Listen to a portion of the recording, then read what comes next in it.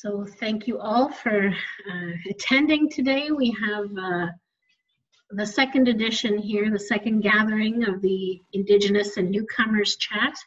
And I'm going to welcome you all officially in my culture.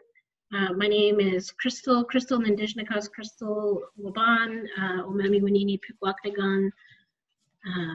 And I'm going to burn a little bit of sage here. Got my sage and my abalone shell. And just going to smudge and help put some good energy and some good thoughts, and asking for spiritual support and wellness for us as we start off on this chat. So I'm smudging you all. Hope you can smudge my virtual group here, and thanking the ancestors for being with us today. So again, this is the Indigenous and Newcomer Friendship Chat Part 2, and I'm Crystal Desolé, and I'm the Indigenous Rights Program Coordinator at Kairos, and I'm also an Omemi Winini Anishinaabe from the Pikwaknagan First Nation. And for this gathering, we're going to just practice a few pieces of protocol where if we're not the speaker, we're going to ask that you keep your microphone on mute. And this time, just to kind of do something a little bit differently, Adriana had a great suggestion about changing your screen name to include your location. So that's something fun. If you don't know where to find that, if you go on our participant list, you can actually right-click and change your name, rename yourself. So just welcoming everyone together, and again, thanking you for taking the time out of all of the different web gatherings you could have chosen today. We're very happy that you chose this one, and I'll let Alfredo talk a little bit more about the background of this initiative. Sure. Thanks very much, Crystal, and thanks everybody, of course, for joining us. I recognize that, as Rick was saying, thanks to Adriana, otherwise everybody would be, like a staff meeting. The difference being is that we're probably going to be talking about things that we don't necessarily talk about, not even in the surface, as staff. So I won't go into too much detail in terms of the Indigenous Newcomer Friendship Initiative and why are we doing this, in the sense that most of you already know and been, hearing from us, something that we've been doing for quite a number of years now. We met with Adriana, prior to this meeting and last week as well to talk about what this was. And so also thank you, Adriana, for joining us. But the idea obviously is to find some common ground and talk about, why are we doing this? What is it in common between Indigenous and Newcomer peoples living here in Turtle Island? What is it that we can, learn from one another and to collaborate with one another? How can we support one another? So I really enjoyed Crystal's introduction in terms of this margin and asking the Creator and then our ancestors to be with us and ask for support, because that's what this is all about. And we agreed that we were going to do this introduction very short, so we have more time for Adriana and each and every one of you to actually ask questions. So I'm going to leave it there. And the other partner with us here in this Indigenous Newcomer Friendship Initiative is Connie. So Connie, anything? Thank you very much, Alfredo. And just to echo, our welcome to Adriana for joining us this afternoon, and to all colleagues who are joining us today. I have a very unstable internet connection, so often, I see people freezing. So if you see me talking but not hearing what I'm saying, it's because my computer or my internet connection is bad. So just to say that. Thank you. All right. Yeah, really, really great to gather up these different justice pillars of Kairos and to come together in this initiative. And I'm going to introduce a little bit more in depth now, but I'll leave the more in depth introduction to Adriana herself. But I was really fortunate to just happen to meet the wonderful Adriana in February when I had participated in a seed keeper gathering in Akwesasne Island. So that's the Haudenosaunee community, which borders New York, the Ontario and New York border there. And we did a little bit of carpooling. We did a little bit of hours of talking because that's the ground we covered. And we spent a great day together with another group of people. And I was really fortunate to be able to witness Adriana and her skill set in action. And she's a very talented and capable artist who is actually drawing in social justice work, and that's a really cool combination to me personally. And the more I learned about her work, the more it seemed that she would be a great guest to have in this space. So Adriana, I'll let you take it away. Sure. So my name is Adriana Contreras. I was born in Colombia, and I moved to the West Coast here, Coast Salish territories, when I was 15. I moved with my whole family, fortunately. We were a few of the families that jumped in on the opportunity to move to Canada when Y2K was coming and the world was going to end, and they needed a lot of computer engineers. And my dad is a trained computer engineer, so that gave us like a pathway to come here. But when we arrived, none of us spoke English. None of us knew where we were coming. Like, it was a bit of a wild ride for the first few years. As Crystal was saying, we met in a pretty amazing way because that trip to Ottawa to do that work with the Seed Keepers Network was my first kind of like freelance gig on my own after like leaving my full-time job to work independently as a graphic recorder and illustrator.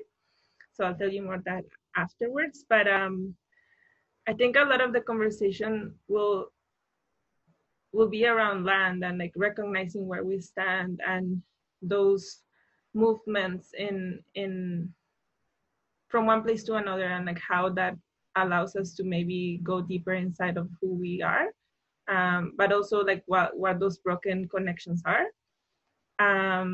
So I'm gonna share my screen because I have like a few images to kind of get us kind of I don't know, grounded into here, but also somewhere else. So I'll just share now. I think you might be able to see that. Yes. So I was mentioning earlier to Cristal and Alfredo when we were just meeting before to make sure everything was working, that I had the opportunity to sit down and look at the map of Colombia again. I haven't done this in a long, long time, probably since I was in elementary school, and realizing like my misconceptions of where some things are in my brain and where they are in this map. And so I was born here in this area in Bogota, the capital city, which is in a mountain. It's a flat mountain, super high up in altitude. I think it's 2,700 meters from the sea level. And this is where I lived most of until I was 15. And my dad comes from this area over here on the coast. And he moved from here to Bogota when he was 7 years old. So for me, I never thought of it about being migration, but it is internal migration, and it was something that was decided by my uncle, by my grandpa, in part because there are more opportunities in the city, but also maybe some untold stories of fleeing violence. Colombia, unfortunately, has been dealing with civil war for many, many, many decades, and it presents itself differently depending where you are in the country. It's a country that has a lot of richness in natural resources, a lot of richness in food production.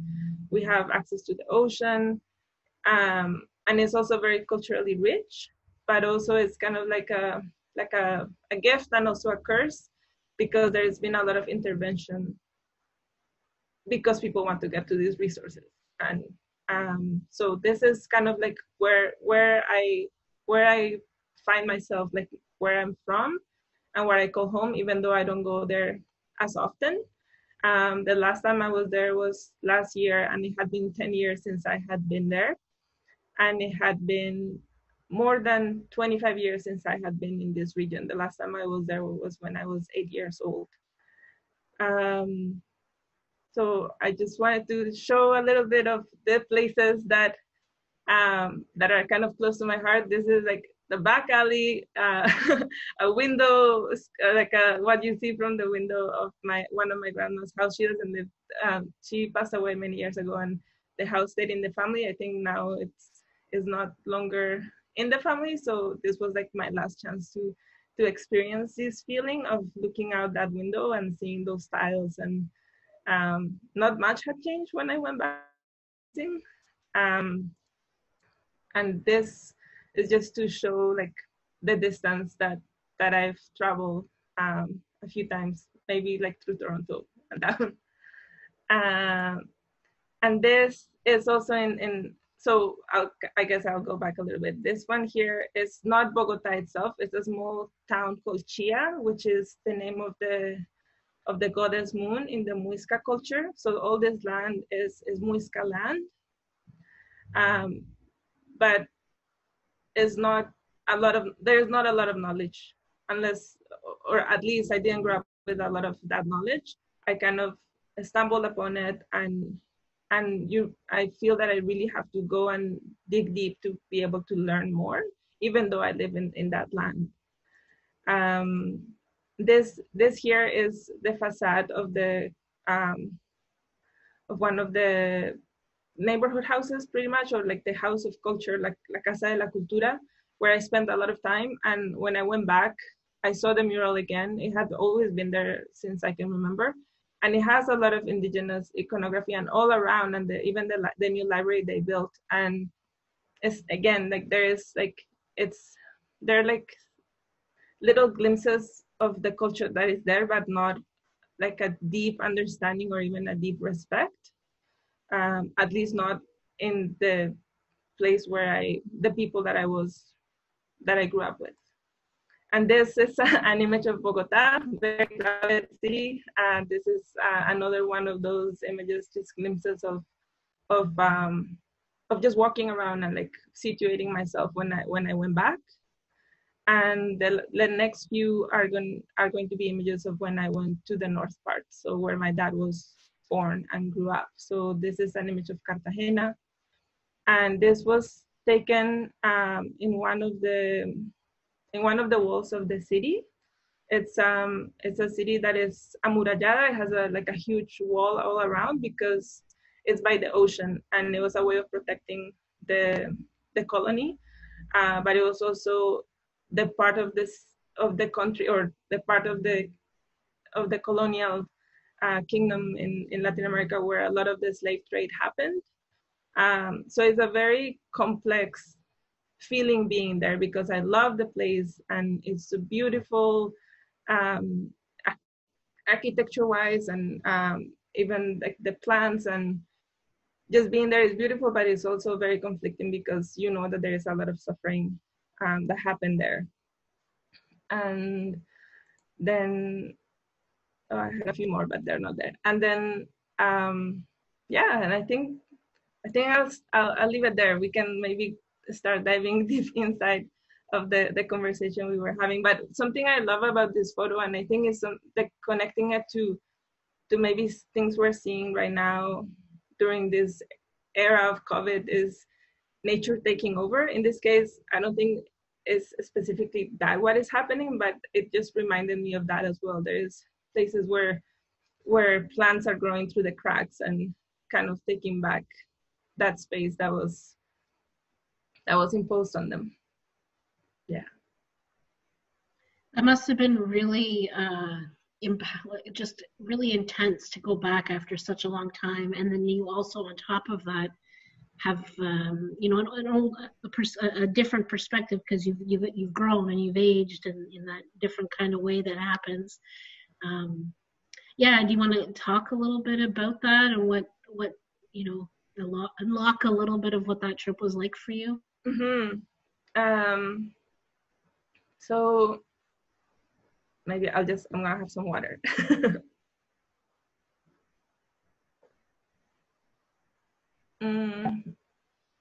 It took me a while to decide to go back for many reasons, but I went back with my cousin who had been living here in Vancouver for a few years, and we just wanted to reconnect and do something together. And when I gave her the dates of when I was planning to go, she told me that it was carnival time in another town nearby, and she's like, we have to go, we've never been there. And it was a way of connecting with part of our family history from my dad and her dad's past that we haven't really had a chance to really dive deep into. I'm having something on my throat, sorry. No problem. That was something that we had talked a bit about, having such a unified relationship with, and a lot of people, when they come to Canada and they learn about Indigenous, like First Nations people history, and Inuit and Métis, and I believe I said something similar in the last web chat, where it's really that's a common theme for Indigenous people, is to have this impact of colonialism, this shared reverberation through generations, and so much that you don't even know. This often happens that when I'm talking, I talk really fast and then my throat gets dry. And many times it's like also something that has to do with, I think it's like probably something somatic, like something in the body that is like, that needs to come out. So I might need to take a little break and just grab something for my throat, if that's okay. Yeah? 1 second, I'll be back. I'm sorry. Sure, no problem. So just what we were telling in the chat a little bit, if you have any questions for Adriana, please do feel free to put it into the chat, and we'll be sure to get to those questions as soon as we can. I see Gabby's got one, or a really great talking point there that we can kind of touch on. It was neat to meet Adriana in that setting for the Seed Keepers gathering, because we both brought this really different we were both compelled in different ways to get involved for different reasons, but when it kind of gets back to the same, down to the brass knuckles, if you will, it's about food sovereignty and that autonomy, and how as Indigenous people, it doesn't really seem to matter where you are, you're still struggling to get those basics. And whenever you're good, Adriana, feel free to jump in. Gabby has a point here that she'd asked that you maybe touch on. Give you a Did you second. see the chat there, Adriana?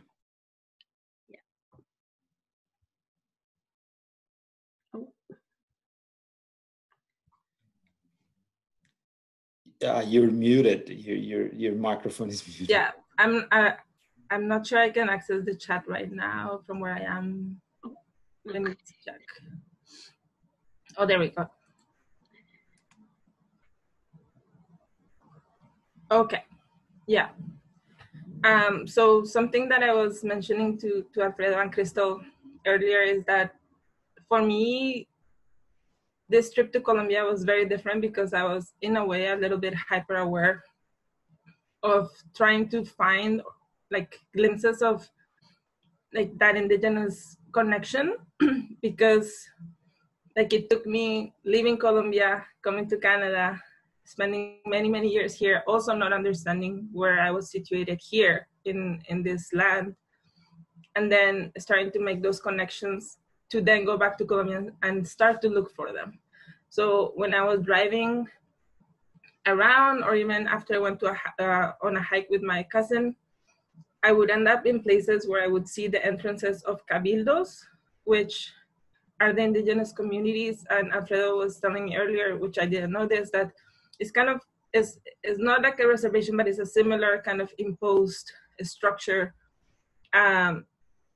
in Latin America. So those are sections where these communities were displaced and put into these locations, away from the lands where they had inhabited for so many years. So it just made me realize how, like, there is so much that I've been missing for so long that I still need to learn, and that I think that those are relationships that kind of arrive when they arrive. I don't know, like the fact that Crystal and I met going to this gathering, and we spend like 2 or more hours in the car talking to each other. Like, those are things that you can't just, I don't know, coordinate or going to a class and learn. Like, those are just relationships that are formed with time. And I just wish that more people get that opportunity. And I think that's why when this invitation came up to be part of this conversation, I think I just hope that new people that are arriving, and even people that have been here for a long time, like I have opportunities to break those barriers to connect. Because, like in my case, I don't really know like those threads of history, because a lot of those records are non-existent. So I know roughly where my mom is from the city, but I don't know what else happened before that. And then from my dad, I know where he's from, and I don't know much of what happened before that. And I don't know who, like if I were to do a search for ancestry, I don't know how far back we would go either. And there is, again, like the records in the churches have a specific agenda, and they have a specific reason for being there, and maybe names were changed. Like if there is if I've always thought that in my family there's for sure some connection with the slave trade, but then there is no, like, how are we going to find those records? And then after many years, we started to realize that there is also a strong connection with Syria and the Middle East and Turkey, and like, what are those connections? And then it started to become into a really, really complex benefit from are at the cost of people in Colombia suffering from the armed conflict, suffering from social injustice, suffering from total exploitation. And many of those things are because Canadian companies are there. Mining companies, oil extraction, and it's very difficult. So maybe I'll jump to this slide here. Last year in August, I was invited by a good friend, a family friend who is involved in the Colombian Truth Commission. I'm covering the image with the chat. With the Colombian Truth Commission. And what is happening there is that, I don't know if many of you are aware, Colombia signed a peace treaty between the government and the guerrillas, the FARC. And part of the process of making this peace agreement go forward is having a commission that will search for the truth. And what is special about the Truth Commission with Colombia is that they are making a huge effort to also include the voices of people that are exiled. So there are groups working in Europe, all over Latin America, in the US, here in Canada. And the idea is to be able to get as many testimonials as possible, and to get to get those stories that are often lost because people leave and they just maybe don't want to talk about what happened. So this is a recording that I did based on many other recordings that I did live at events with the commissioner who was here, and also with the group of volunteers that are working here in BC. And some of the things that that kind of stuck to me a lot is this idea that we need to open space for space and time for the stories that haven't been told. So family stories, and I think every time I read this, I situate myself like with my history, and then I start to think about other people in Colombia, but then I think about all the other immigrants here that might have that same situation. So the younger generation that doesn't know what really happened to their parents and why they're here. And then I think about residential school survivors and their kids, and what the stories haven't been told and what have been told, and what is the repercussion of that. And then another big part of it, of this whole process, is the idea of joining all those pieces of a collective truth, because we all hold a little bit of that knowledge or our own personal experience that no one can tell us that is right or wrong, like it's our own, and we can share it. And by putting them together, then we can start to understand more of those patterns and like make visible things that are not so visible, and also things that we might feel that are only unique to us, and then we start to see the patterns that are also happening to more and more people. And it's a difficult process. The Truth Commission doesn't have a lot of time to pick up these testimonials, which is a bit sad. We have 2 more months to complete the work. So my work has been mostly being able to produce graphic pieces and help to get the word out that way. But we found that there is still a lot of fear, because even though the peace process went through and the agreement was signed, the violence hasn't ended. It has transformed into something else. So it's very difficult for anyone to really feel that they want to go forward and tell their stories, even though there are guarantees of like things being secured, like this information is not going to be shared publicly unless people want to, and all of this. Privacy is very big, but people are still not there. People are not comfortable sharing these stories, and I think that what I find difficult is that all these processes that should take longer and that are not, I mean, they cannot be put into like a time frame that is so tight, because they are adjusted to institutional timelines.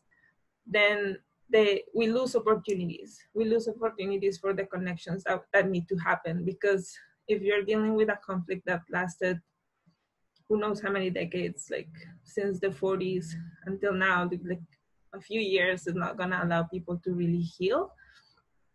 But maybe it's a starting point. But we've been talking a lot about with the Truth Commission of what happens after. Like this document is written, what happens after?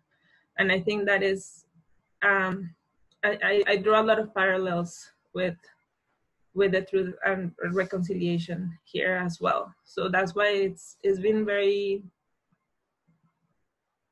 yeah, it's been a lot of reflection and a lot of like just time for thinking and asking questions. I think more than anything, all of these processes just are about asking questions. But for me, it's also understanding like what it means to be situated in a specific place, and what that can allow, and what also it doesn't allow. Yeah. I don't know if there are questions from anyone or reflections. Well, I just want to touch quickly on, you mentioned, that healing part, and also looking at this graphic recording that you've done. I personally, and a lot of folks do, they feel very strongly that art is a healing expression, a healing release, a healing of communication, of representation, and I'm really struck by the beauty of this piece, and I know you have another version in Spanish, and it's, when I look at it and how beautifully balanced it is, and how it really catches the eye, and it really engages the person looking at it to draw them in to read and to consider for a moment.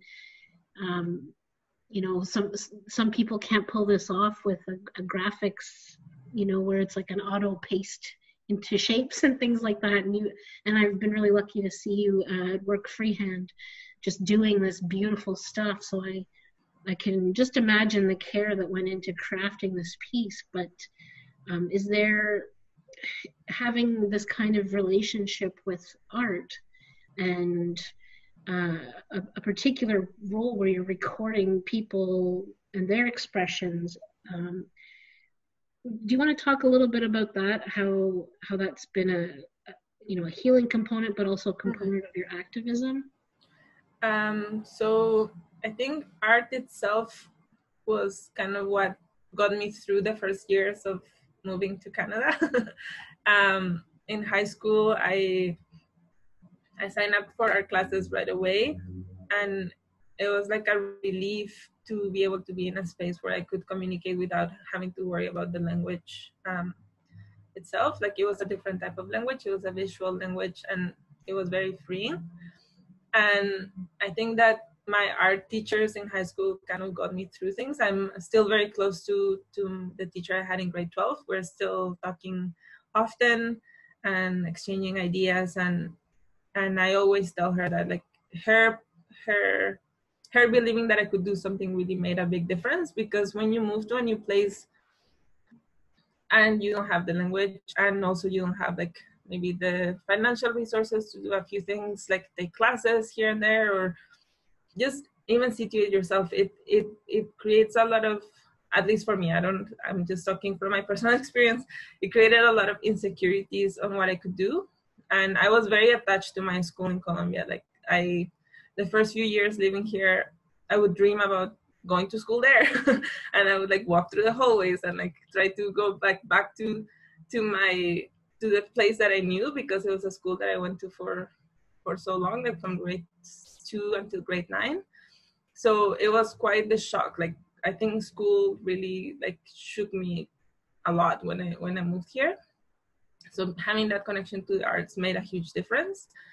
And then I decided to go to university to do sociology, but I switched after the first year to do the arts program at SFU, the Simon Fraser University. And after that, that opened up the spaces for a lot of things. University opened up the spaces for many things. Like, at university was the first time that I actually heard about residential schools in an anthropology class. Like, high school, they never mentioned this. And then I was also doing Latin American studies at the same time. So that's when I learned about the coup in Chile. And my teacher, also one of those teachers that now is a friend, she was exiled from Chile because of the coup. And she just showed me a whole different world of what Latin America was. And so it was also going back to questioning, like, all the things that I learned before, but it was also, but it was always through the arts. So it was through literature, through cinema, through visual arts.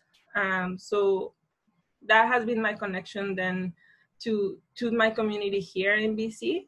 I've worked in the arts for many years. I worked as a gallery administrator, an arts programmer for dance. I've done a lot of marketing promotion, so, like, letting people know why the arts matter. And a few years ago, through many, like, interesting connections, one of my ex-coworkers told me that she was working with graphic recording and illustration, and told me that there was an opportunity for a scholarship. And I applied, and I thought it was one of those scholarships where you go and, like, you do a class and then you go away and nothing happens. And it wasn't like that. I did my training, and then I went home, and then a few weeks later, Sam Brad, who was my mentor for this work, he started to, like, asked me like, so have you been practicing? I want to give you work. Let's get started. And it took me a long time to feel that I could do it. But then 2019 in June, he told me, okay, you're ready. You're gonna go do this recording for the Migrant Workers Forum. And what is amazing about the work is that we're, especially with we're often paired with things that he knows that are close to our understanding, to our experience, and that we can do well because we connect and we can listen. So this work is a lot about, yes, drawing, but it's also about listening and being present and understanding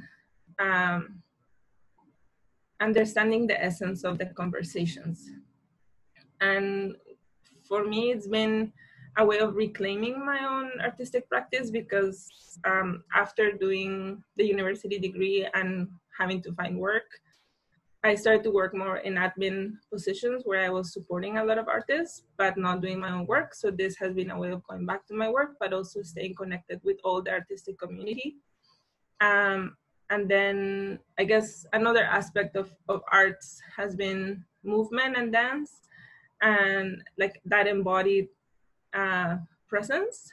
And I've been very lucky to be able to connect with a lot of Indigenous artists based here, and start to see the connections. We've talked a lot about connections of land and food and dance and song related to that understanding of our connection to land and where we are.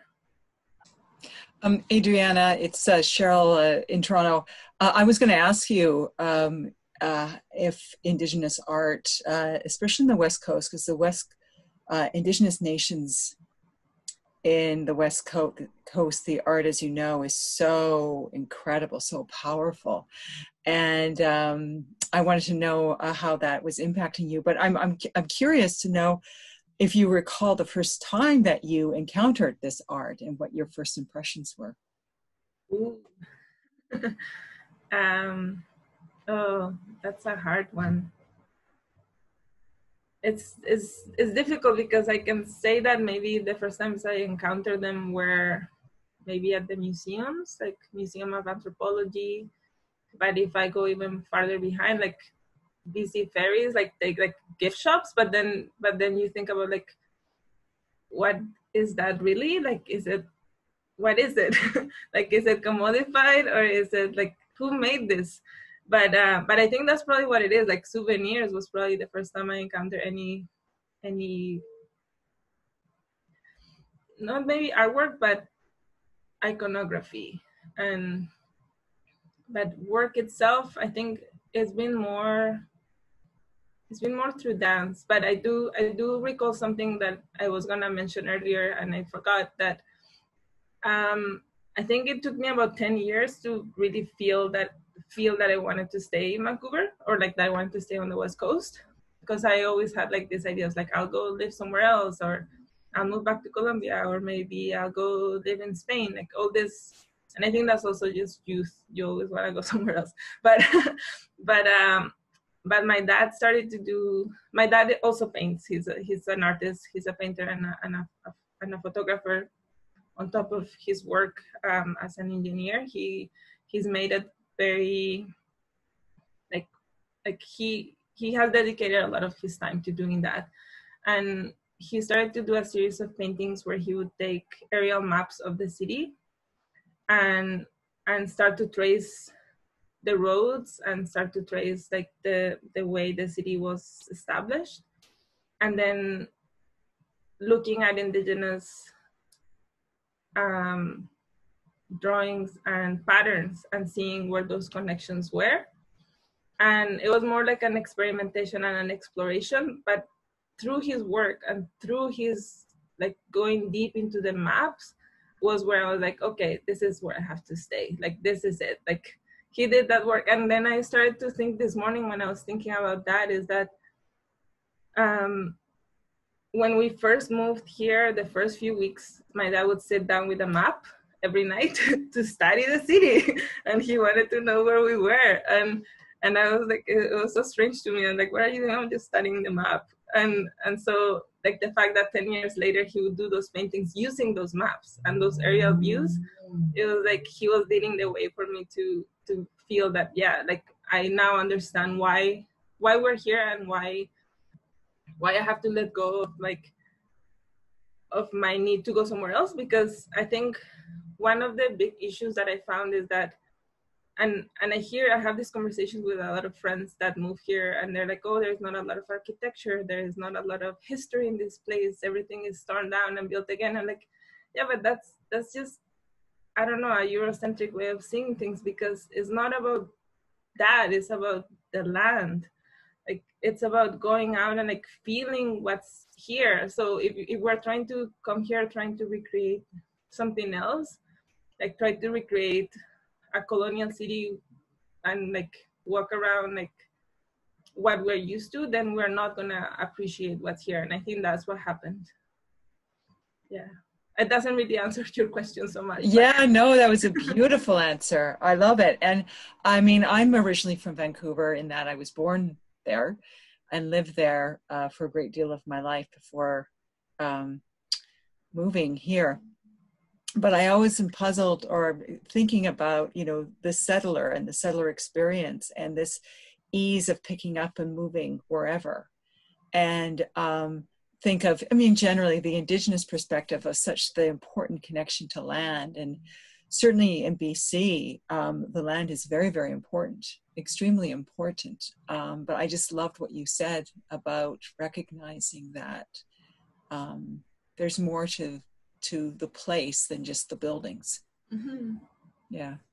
Yeah, and recently, like the past few weeks, I've started to also start to uncover things from here that I was like, oh, that's like heartbreaking. But there is a statue in Gastown of this man, Gassy Jack, who had a bar. And like it's a place that you go and take photos and you walk around Gastown and you take your family there when they come to visit. And like my family doesn't come here very often because of visas. They don't get to travel, but the very few that have been able to come and visit, like we walked through Gastown. And then I saw this video shared recently by an Indigenous artist that I respect very much. And she was walking through Gastown and talking about Gassy Jack and the fact that he had these bars where all these people, all these settlers would come and get drunk, and like the relationship of alcohol and violence against Indigenous women and that specific area in Vancouver, and that displacement. And then the other day I was seeing a photo of another area here, Granville Island, where I spend a lot of time, and where a lot of the traditional fishing happened, and then it became this industrial park, and now it's a cultural space. But that displacement is still there. So it's a place that I love very much, but I also like, oh, now I go there and now I'm not gonna be able to not think about this. And then 2 years ago, for the first time after like 20 years of living here, I went to the PNE, the Pacific Exhibition Fair. I had never gone. And I went with my family and we walked around and it was fun. And then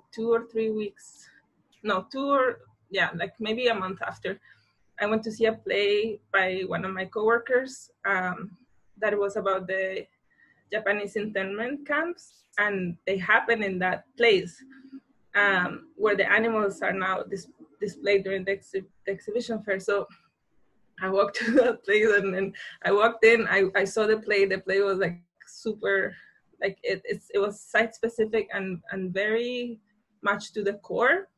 And the story was about a sister and two sisters, and one of the sisters had a baby, and my sister had just had a baby. So it was very personal, and it just kind of like completely broke me. And it's those like so many layers in the city. So for me, it's become really interesting to walk around and trying to find all those stories, the untold ones. Like we have the statues, and like we have Gassy Jack, and that's there, but like what's underneath those cobblestones? What else happened there? And I think we're just starting to do that here in the city. So there is a festival called Vines Festival that is based in parks, and the person that runs it, she wants to like unearth those stories of the parks. Like, what are the parks? Like, who gets to enjoy them now? What was there before? And I think those are the type of artistic connections where I'm drawn to now, where it's beyond what we can share visually, but what are all the questions? And I think for me, it's just always about like the ongoing questions, like digging deep and like looking at who's not there, why aren't they there, and yeah, because I get a lot of comments about Vancouver being so new and like such a new city, and they're like, well, no, the land has been here for like as long as everywhere else. It's just that we don't have those stories, or at least like the people that tell me that, like, we just don't have access to those stories, and I mean, we shouldn't have to have it. Like, it's not something we can just go and grab it. Like, they will arrive to us if it feels right, and if it's for us to get those teachings, but it's about approaching the land with respect, I think. Yeah. Wow, Adriana, you've really brought us to a really natural place that, you know, where we think about art, and like I mentioned before, for myself, and especially because we have that sociology kind of connection, you can't help think about what that activism piece is in the art, and what are the social connections that can be made. And one of the things we had talked about putting out in this web chat was a question of, to our participants, of how can we build relationships, how can outside community offer support and allyship. And I feel like you just really beautifully brought that out for us of, you know, what are those stories? What are the layers? What can we unearth about where we are, where, you know, the land we're standing on, the places that we're on? How can we demonstrate allyship in a real way? And I really like that idea of the parks, starting with the parks, and that's I'm going to be thinking about that one for a while. Well, this year, because of all the restrictions with events, the festival will happen big part online, so everyone can access it. Maybe Crystal will send you the link to their website, and it happens in August, but they'll start like sharing more things, and you can see what they've done in the past. It is a lot about connection and friendship, and I can't really talk much about it because I'm not really involved in the organizing of it, but I do invite people to look it up, because I think it's a beautiful model for what the arts can do. And something else that I often like to tell people when we talk about like ways of creating solidarity is to look beyond what we're offered in media, because a lot of the stories in other parts of the world, they just don't reach us unless we really go looking for them.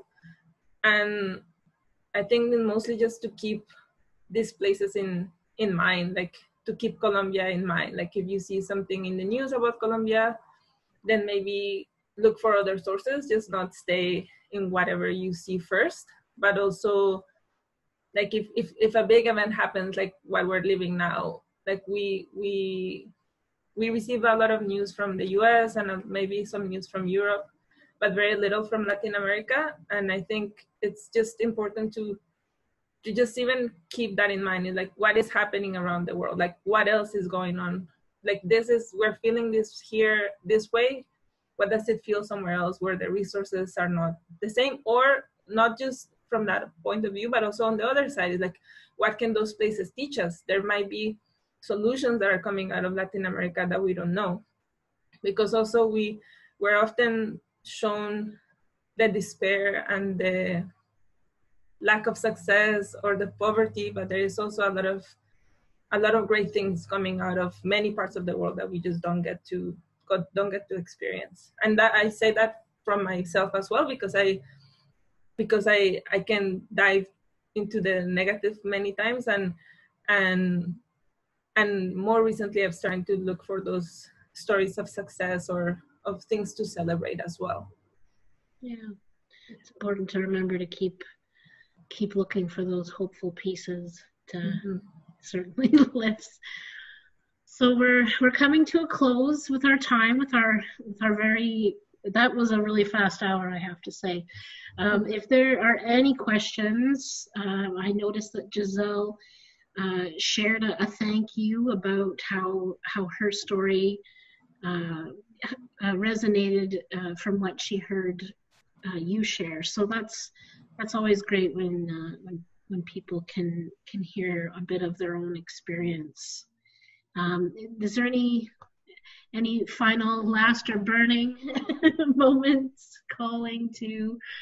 The burning that I have is just to say thank you to Adriana and of course to Cheryl to Crystal, and Connie for helping put this together, and of course to each and every one of you, our colleagues from Kairos, to support us and to come and listen to the stories. It's really, really appreciated. We've been talking about Zoom fatigue. We've been talking about all of this, and we know that we've been in several meetings, one after the other. But still, it's important for us to hear Adriana's story. We can summarize it, but we will put this online later on, so we can go back and see it. But you, as Crystal said earlier, Adriana, you beautifully touched on most of the aspects that we wanted to bring out in conversations like this, and to hear you and Crystal interact is, to me, the embodiment of what Indigenous Newcomer friendships are. So thank you so much. Thank you for having me. It's really great to meet everybody. Yeah. Thank you. And thanks everyone for joining us, and be sure to tell all your friends so you don't miss the next one. We watched so much. It was so great.